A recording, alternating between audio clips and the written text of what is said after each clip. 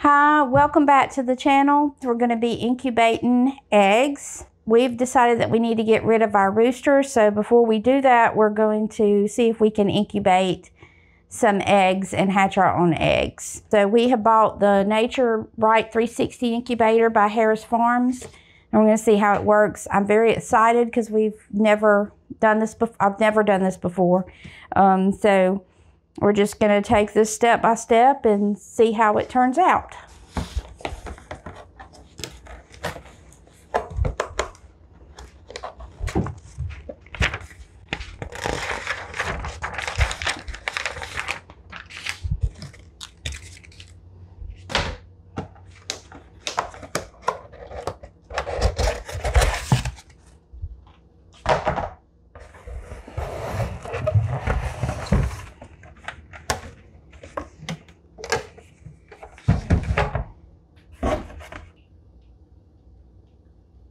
If you like this video, help us out by hitting the like button and please subscribe.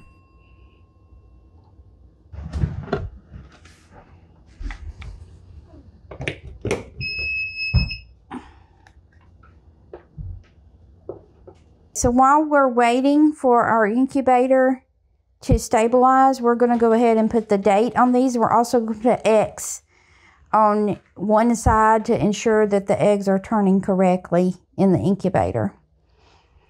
So we're going to pick out our eggs, and I'm going to put today's date on there. So I'm going to put an X on one side to ensure that they're turning correctly. On the other side, I'm going to put the date. And today's New Year.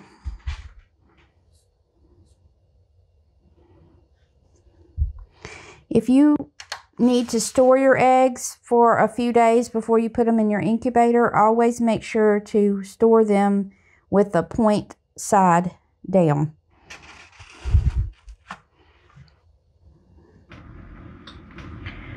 So our incubator's been set up for 4 hours. I have had to adjust the humidity a good bit. I really think that we may have a little bit too much water in here. So we'll just let it evaporate, but we'll have to watch the humidity. It's at 54%. The directions say between 48 and 55 is okay. So we're going to take this off. When we do, the humidity is going to drop a little bit anyway. So we're adding our eggs. I'm going to put the X up so we can ensure that the eggs are turning. The pointed end points toward the middle. Okay, we know it's turning.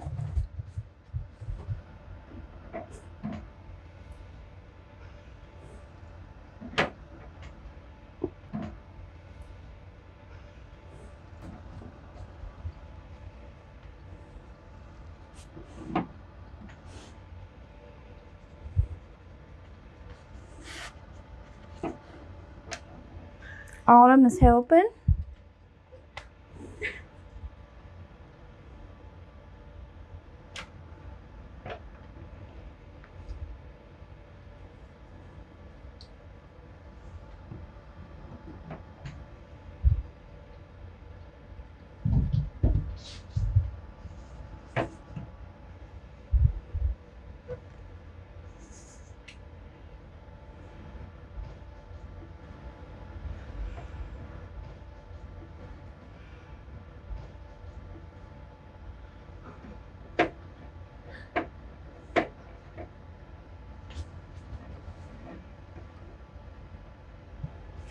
I've added some green food coloring to our water because I Googled it and it said to be able to tell where your water level is to add green food coloring, and that will help you with that. It will not hurt the eggs or do anything to the humidity. It's just food coloring. So we're going to add our lid back on, and our humidity should adjust by itself. Today is the 7th day, and we're going to candle the eggs to see if the chickens are developing. So I hope we're going to see some movement or something. We do have to turn the light out before we get started.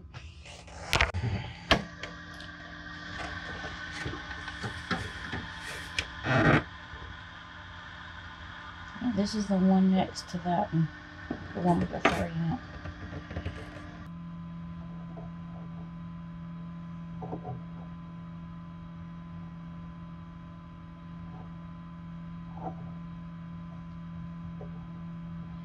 There is something there. I don't see.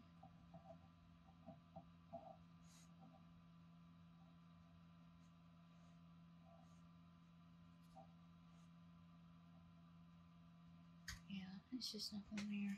There. This one's really dark. Did the light come on or something? This one's a dark colored egg. It's gonna be hard to see. I see something. It's got a line through there. Yeah.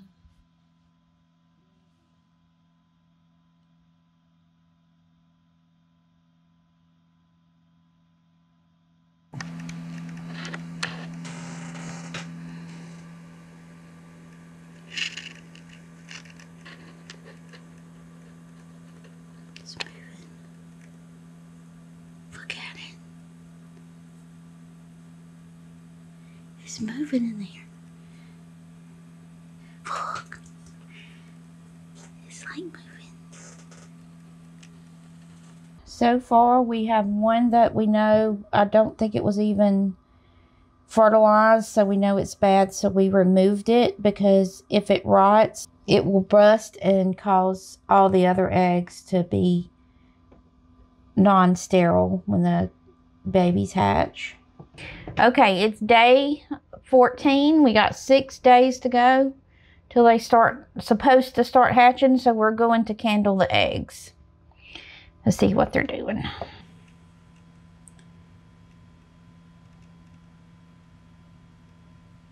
Can you see it? Is it moving? Yeah.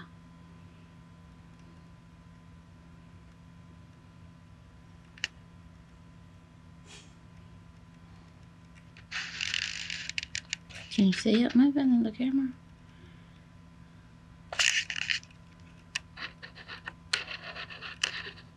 Okay, let's put it back.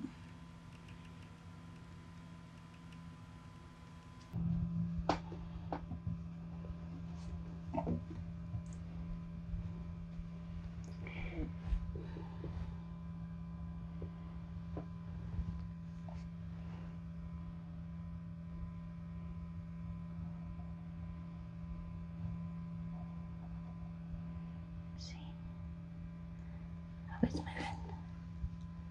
You could see it better with the other camera. Oh, look. Look, he's moving. Oh, it's a foot. It's a foot, look. See it? Is it just 1 foot? Yeah, see? See its foot? Yes. It's gonna be a fat chicken.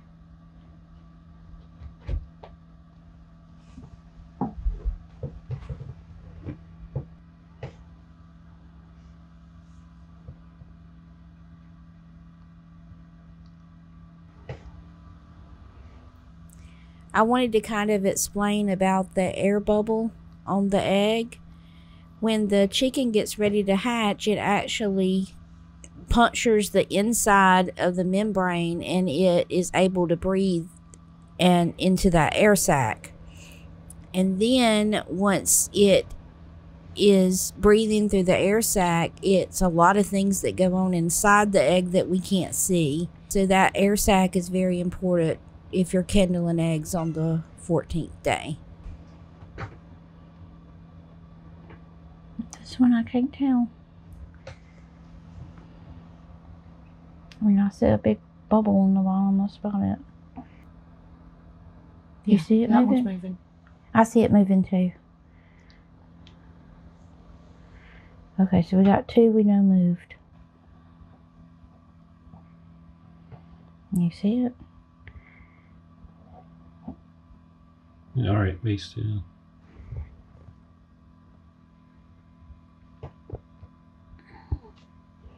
Okay, so we know we got 4.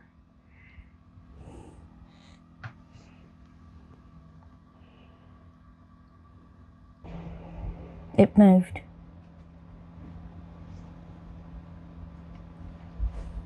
It moved. It definitely moved. Look. That one doesn't look as big as the other ones did. Turn it around.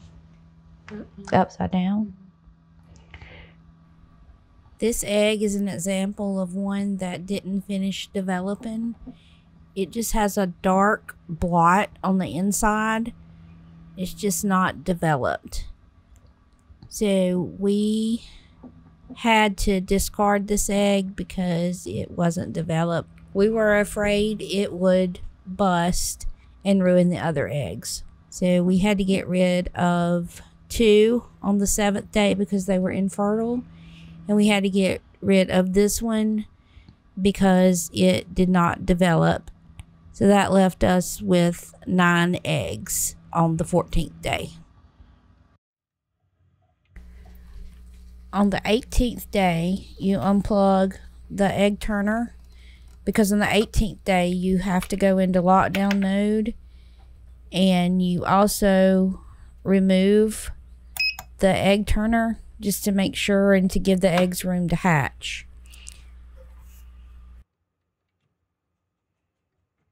It's not going to go over the top of these.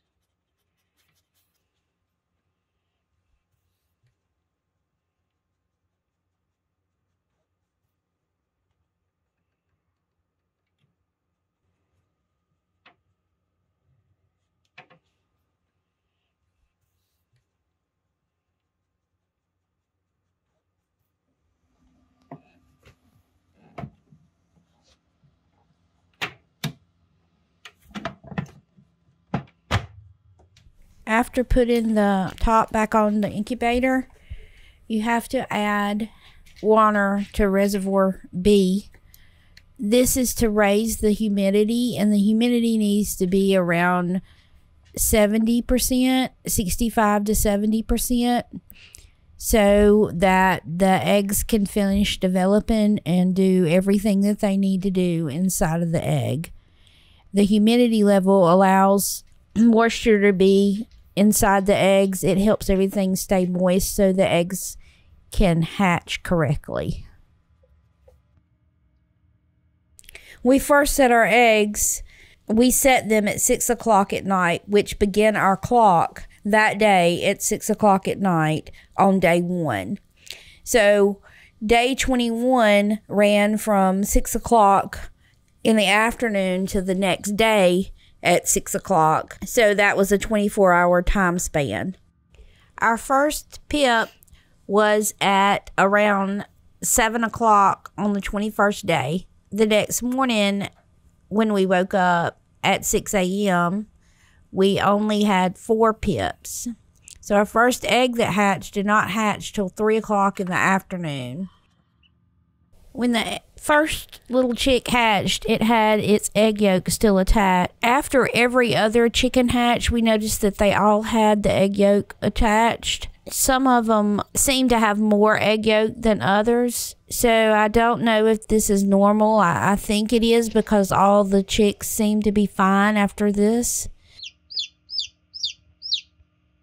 I learned lots of things about chicks and how they hatch and how they act when they're hatching, and Missile the cat and Autumn the dog learned lots of things too. Autumn seemed very protective of the little chicks and didn't like it when Missile was trying to look at the chickens hatching. If you're going to hatch your own eggs, I suggest that you do a lot of research beforehand, because when the chickens started hatching, I had lots of questions that I didn't know the answers to, and it was just trial and error. So I did learn that all little chicks are born with their egg yolk still attached, and it falls off as they come out of the egg, so that was normal. It takes about 20 to 45 minutes for the chick to go from what they call zipping. You get the pip, and the first chicken that pipped actually took about 18 hours before it came out of its egg. But once it starts doing this, zipping is what they call it, it goes all the way around the egg with its little beak. And then once it gets around the egg, pushes itself out of the shell and it's born. And I did not know any of this before we hatched these eggs. So this was trial and error for us. So we have learned lots of things through this hatching. This was our third little chick that was born. And all three of these were born about the same time, within a 2-hour span. And then that night we had a fourth little chick born probably around 9 o'clock, which would technically be the 22nd day. There it goes, there it goes. There's a foot.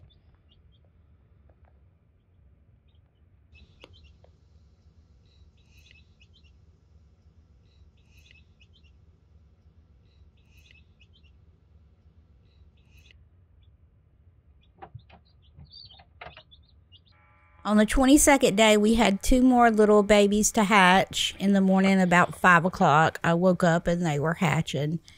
At this point, we had 5 little black chicks and 2 little yellow chicks. We still had 1 egg that had pipped. This is 1 egg that we didn't think was going to make it. So we had to wait all day for that egg to hatch before we disturbed them and took them out to go in their temporary box with their little light. So as you can see, we got the babies out and we put them in their temporary box. You have to take the little babies and dip their heads and their little beaks in the water so they can know where the water is.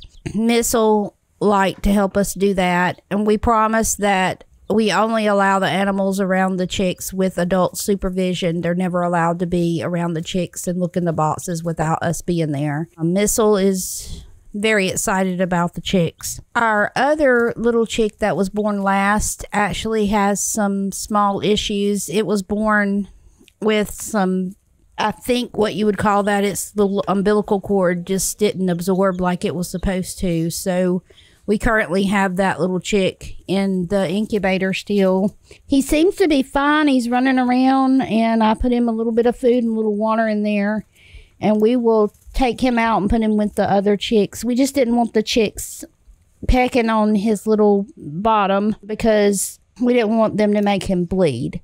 So we're going to keep him in there until tomorrow and then try putting him in with the other chicks. Thank you for joining us with our first experience hatching baby chickens. Please subscribe and hit the like button. We'll see you next time.